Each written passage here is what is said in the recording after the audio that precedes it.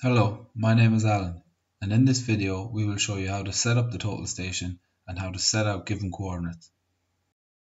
Setting out is the process of transferring the coordinates of a building, road or structure from design drawings to the ground or site.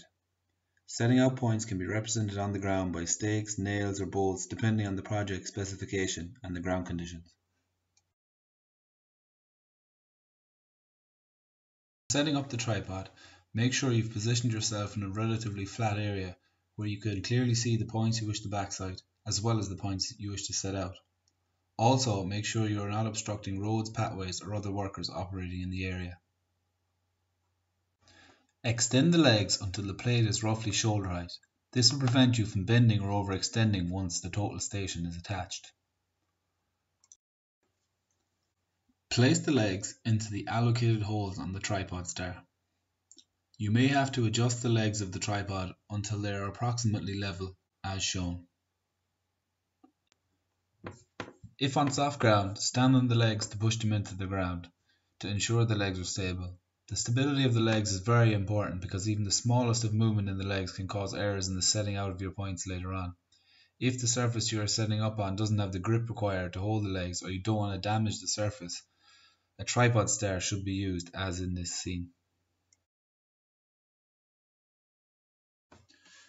Be careful taking the total station out of the case as it is a very expensive piece of equipment.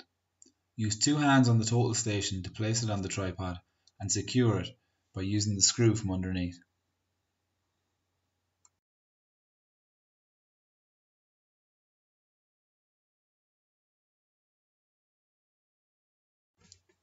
Adjust the length of the tripod legs to get the plate bubble to move approximately to the center. This will make it much easier for you to level the total station later with the foot screws. Make sure you close up the total station case and place it out of the way in case you trip over it or knock the total station over. Press and hold the on button and wait for the total station to load up. The digital leveling tool should appear on the screen.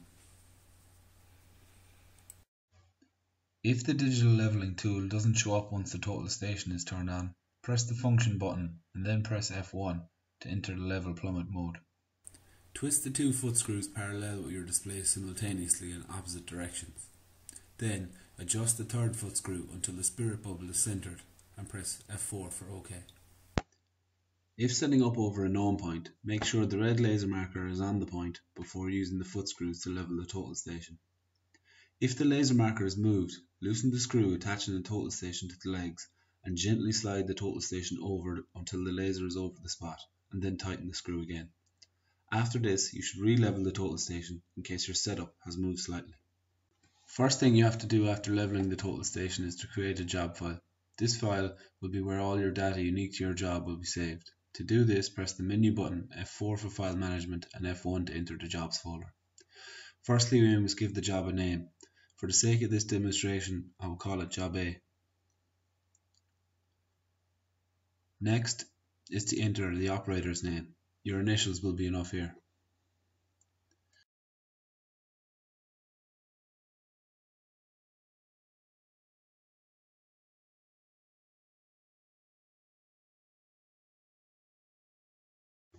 Press OK to save the job, and then press OK again to set the job. Next, we have to enter and save the points we wish to backside to. To do this, we press Menu, F4 for File Management, and then F2 for Fixed Points. At the top, you will see the job name this data will be saved under. Next, we need to enter the point ID. For this, I will be using BS1 as a reference for my first backside point. I will give it the coordinates 1000, 1000 and a height of 100.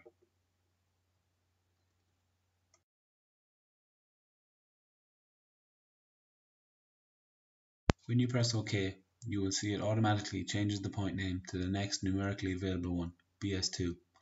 I will give this backside coordinates of 2000, 2000 and height 100. Press OK and then press Escape to leave this mode.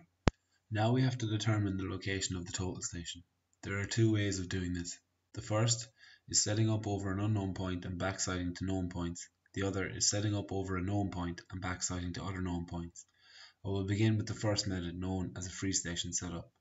So how does a free station setup work?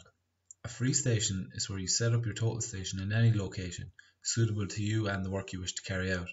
The total station then uses a number of backsites and the corresponding distances and angles between those points and you to determine your location. What are backsites? Backsites are points of which the easting, northing and height are already known.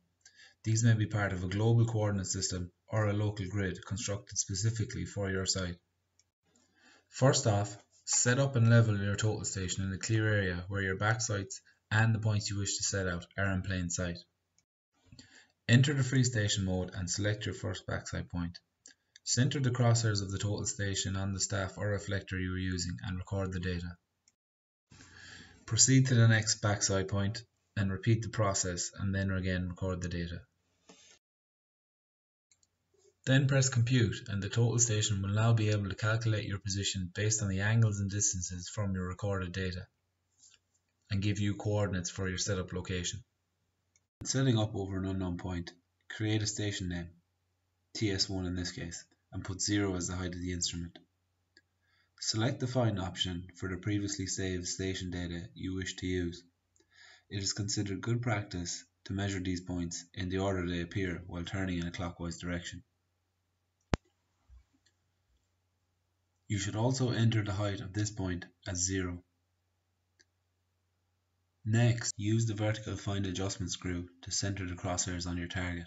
Select the All option to shoot the point and record the data. Select the next point and repeat this process for another backsite.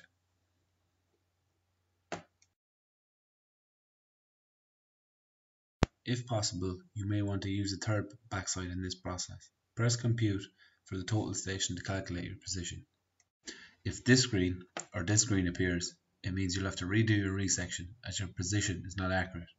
This screen means your position is accurate and you may proceed. For a control point setup, make sure your laser pointer is on the center of your mark. Then measure and enter the height of your instrument above the marker. You now need to set the orientation of the total station. Center the crosshairs of the eyepiece on the reflector you're using and record the data. The total station will now use your position and the data of the point backsighted to compute its location. The line from you to the backside point will be used as a reference line for future points you wish to set out. If setting up over a known point, we use the following method. We enter the setting out mode and then press F2 to set station. Select the saved data corresponding with the point over which the total station is located and enter the height difference between the marker and the center of the eyepiece, which is marked by an engraved dot at the side of the instrument. We now need to set the orientation of the total station. To do this, we use coordinates of another backsite. The total station uses this data to determine which direction it is looking in and uses this line, the one between the total station location and the backsite location, as a reference line for the setting out of coordinates later on. Using this recorded data, we can set the orientation of the total station and then proceed to the setting out. To begin setting out, we press the menu button, then F1 for programs and F2 to enter the setting out mode. The job, station and orientation are already set, so we can proceed by pressing F4. There are two ways of selecting the coordinates that you wish to set out. The first is manually by pressing F3, where you enter the easting, northing and height. The second method is by having the points already saved. As you can see near the top of the screen, I have saved points called corner 1 to 4. Starting with corner 1, rotate the total station in the direction shown on screen until the difference in the horizontal angle is approximately 0. This means that the total station is now looking along the line on which the point to be set out is located. Instruct the chain boy to move the distance indicated on the screen. Select distance and wait for the total station to determine the distance the chain boy is holding the prism from the desired point. Repeat this until the distance is down to 0 and then mark your point.